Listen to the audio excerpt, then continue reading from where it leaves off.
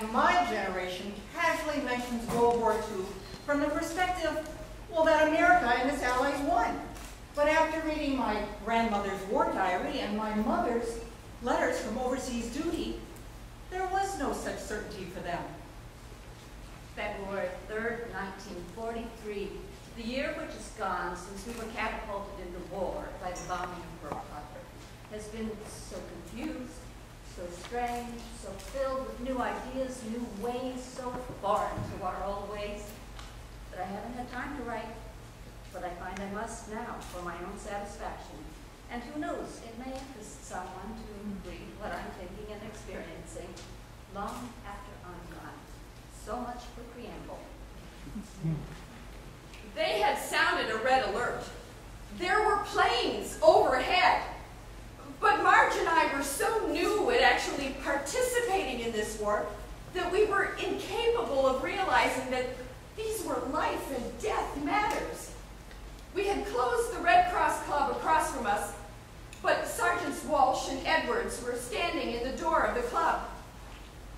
Suddenly everything was bright as day as our entire airfield was bathed in brilliant light from innumerable flares that were floating down around us. Sergeant Walsh mentioned that usually the flares were followed by bombs and we'd all better get to the slit ditches. The next thing I knew, I was spitting and sputtering and saying, Marge, I got a mouthful of dirt. Not, are you okay, or what happened? Both of us were lying on our stomachs, covered with dirt, cement, and debris. 2 inches from my head was a 6 by 6 foot piece of concrete. Across from us, total devastation, where once the 60-foot Red Cross Club had stood. Somehow we both knew there was no reason to call out for Sergeants Walsh and Edwards. They were standing almost exactly where the bomb had landed. 2 things flashed into my head.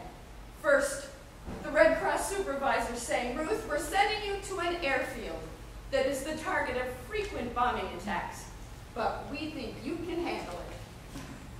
And second, what in God's name am I doing here?